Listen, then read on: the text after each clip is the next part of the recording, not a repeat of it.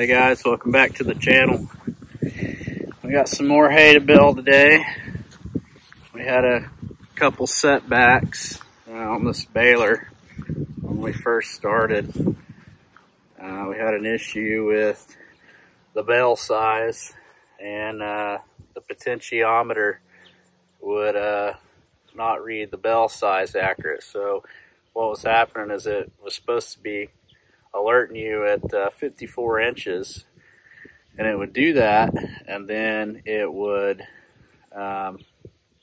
it's supposed to stop at 60 inches on this baler, and it wasn't, and it would go past it. So what would happen is this belt would get too big, or the bale would get too big, and it would stretch the belts out and eventually bog down the tractor. So anyway, if you look right here, these lock latches actually come down and lock. Well, this side needed adjusted, so it was barely catching.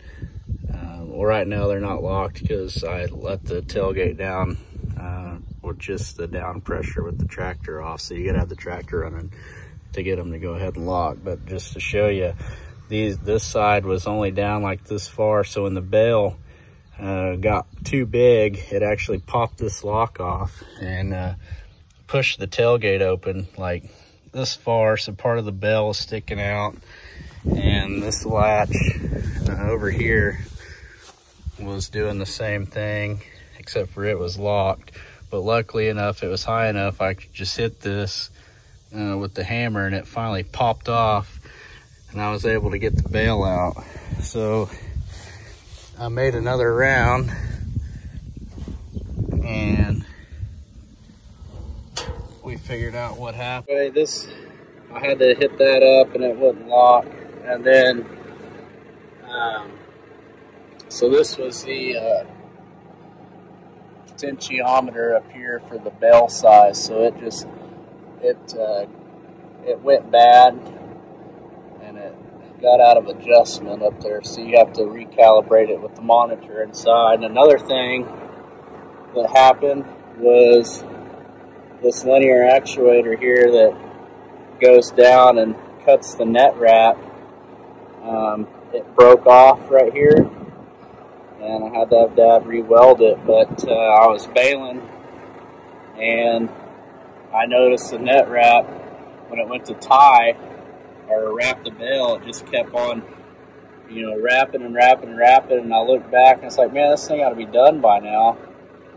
And so I just manually cut it, and I opened the bale chamber and let the bale out, and it had about 40 rolls of net wrap on it. So I got out here and looked and found out that this thing had broken, so it won't slam down and cut the net wrap off. So we had that issue. Got it re-welded, and I guess when we did that, it caused this thing to get out of whack or something and actually go bad. So it would cut,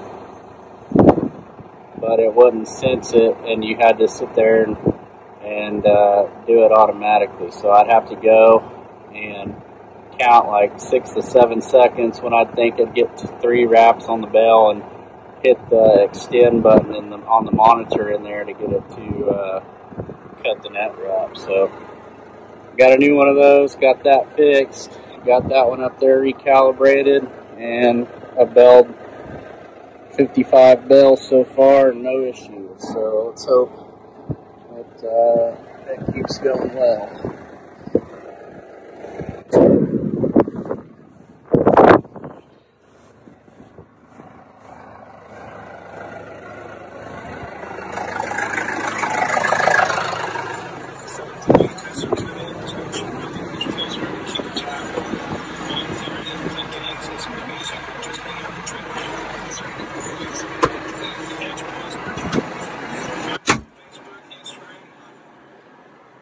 So I gotta put some fuel in this thing, and run over there and start raking up that hay. It's ready. The other part of it is just the hair green. I'm gonna go ahead and turn it. And after I get done raking, it should be ready to bale.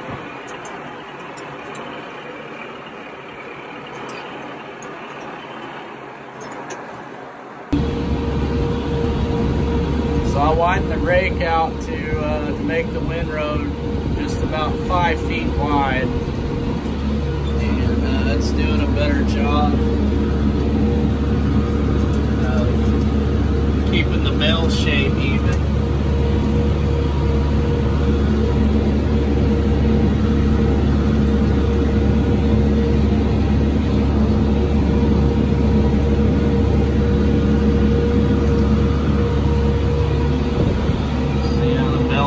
Like almost really even now, like the whole time. Before, I think we had it set at like 3 foot maybe. So it's just the pickup attachment was just getting the center part, and most of the hay was going towards the center, and you'd have to constantly adjust left or right, especially in thinner hay such as like this. It just constantly beep at you. So I widened the rake a little bit more, and it seems like it's working pretty good now. I may have to narrow it down a little bit if we ever get into any thicker hay. But for this, right now, it's working good. And it's easy to adjust, so it's not like it takes maybe like 2 minutes to adjust the width. You can adjust the width in the back, and it measures, you know, you can adjust the wings of the rake. And then I did that, and then I actually adjusted the width, like the total width of the rake period, like the amount of mower swaths it picks up. So now I think it's almost picking up, I think 30 feet at the front. I don't know, I'd have to measure it. It might be like 25. So it's picking up a little bit more hay now. I'm putting it in the windrow. So this looks like it's pretty decent, but it's not actually, because the rake's picking up so much hay. And this is actually pretty thin hay.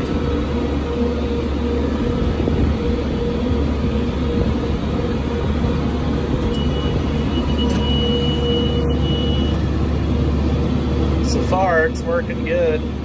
It's beeping at 60 and wrapping the bells like it's supposed to.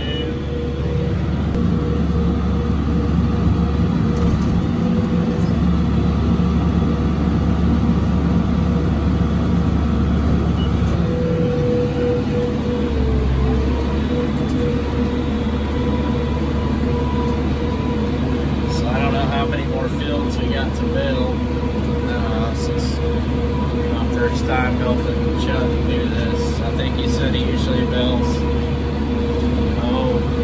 500 or 600 bells every year, so we've built right at about 100, so we got a little bit left to do. And then if we, of course, we've had all this rain, so we may be able to cut most of these fields twice if it keeps raining like it has, and then staying warm for a week. That I built at our house last week's already grown another 4 inches almost since I mowed it, so it's going to be able to produce a second cutting probably later at the end of August, September time frame.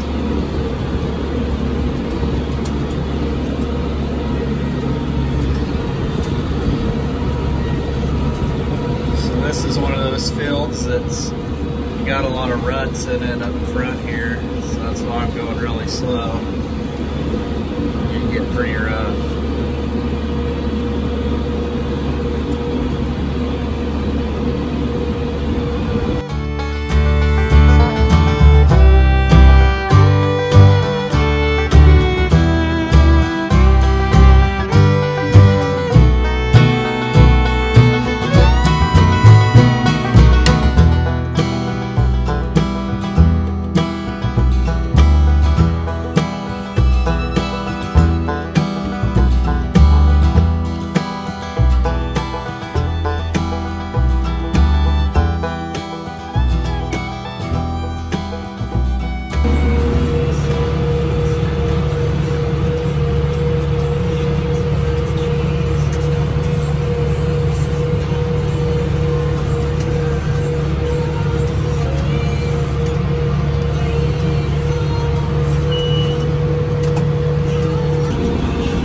Agco up there's got a valve stem that's leaking on it. Just started leaking, so that right back tire's going down, so he's gonna hurry up, try to get this rake before it goes flat. And we had to switch the hydraulics over to a different remote because one of the hoses came undone. So this is how we like to rake the fields. We do 3 rounds around the field all the way around, and then bale those out. And then you just run the rake back and forth down the longest part of the field. Once you get to the end, you just raise the rake up, turn around, and come back the other way. That way you don't have all these corners all the way, if you're baling all the way around the field and having to try to rake out all the corners. So it just, I think it makes it faster. It's just a little bit easier. You don't have to try to make all those tight turns and miss hay with the baler.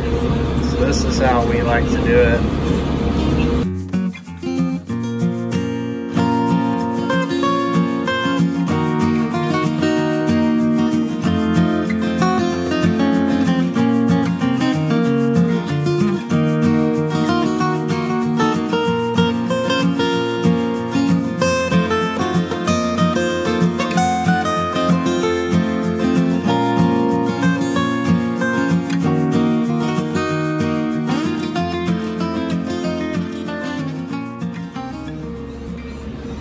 Tell you guys, if you carry these water air pressurized extinguishers on your tractors and balers, to make sure you check them periodically throughout the summer, because sometimes if those seals go bad, your air pressure will leak off and you might not know it, and you think that, well, I charged it so it's ready to go.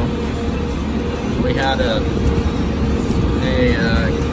call for a guy that thought his baler had caught on fire, and luckily it was just the clutch that burned up, so there wasn't actually a fire, but they went to use a fire extinguisher to cool that clutch off before we got there, and it didn't work. So he's like, well, I just charged that thing up last week. So he must have had a leak in it, and it leaked the air pressure out. So he wouldn't have a usable extinguisher. So just make sure you keep that in mind and check them ever so often. Just look down there. I keep this one turned this way so I can look down there and see that the needle's on the green, so it's pressurized. So just make sure you're checking them.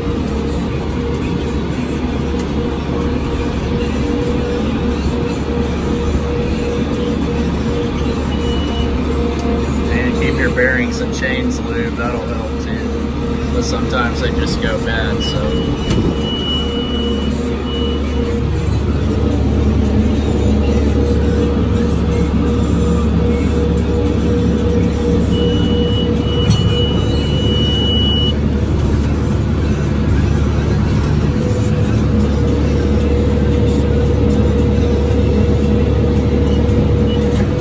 he's going to take the rake back to the house. I'd say this tire is pretty much flat, so we're gonna have to get that fixed. So I'm heading back to the farm. I'm gonna go back, drop this tractor off, and see if we can get that tire taken care of, and air it up, see if we can get it back to the house, take it off, and get it fixed. Anyways, I'll see you all next time. Make sure to comment, like, and subscribe.